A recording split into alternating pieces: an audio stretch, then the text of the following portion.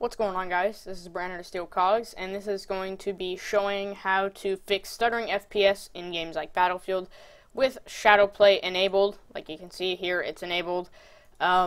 So stuttering FPS, basically the issue is more than likely you are using dual monitors like I am. You can see if I pull this up, I can pull it there, back, dual monitors. So basically the issue, like I said, is with dual monitors, and you need to disable Windows Arrow. Now, Arrow is basically the theme you see here, your buttons here, your taskbar, all that kind of stuff. That is the theme. So the issue is, like I said, with Arrow, and it needs to be off if you are using dual monitors.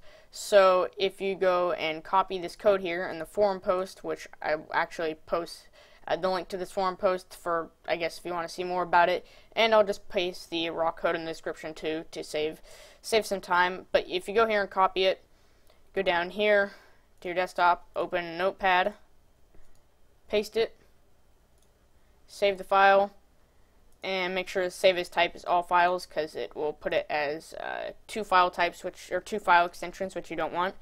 Name it anything you want. I'm going to name mine error disable, and make sure you put .bat at the end. So I'm going to save it, saves to the desktop, and when you double click it, it'll disable Arrow, so you can make a shortcut for it.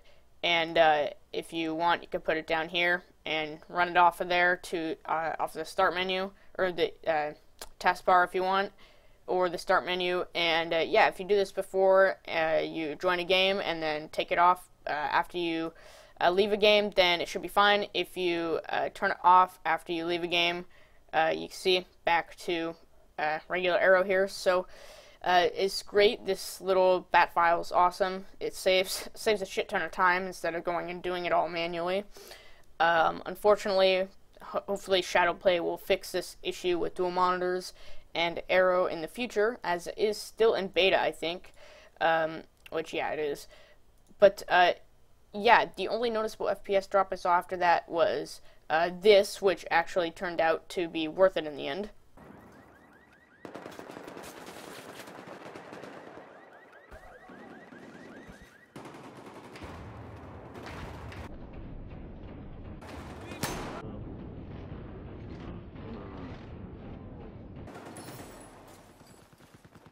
So yeah, that was the only noticeable FPS drop, or any FPS drop really.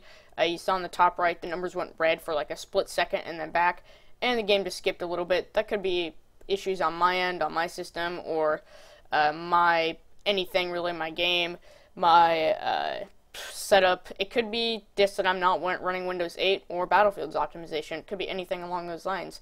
But yeah, if you guys did find this helpful, I remember I sure found this forum post helpful.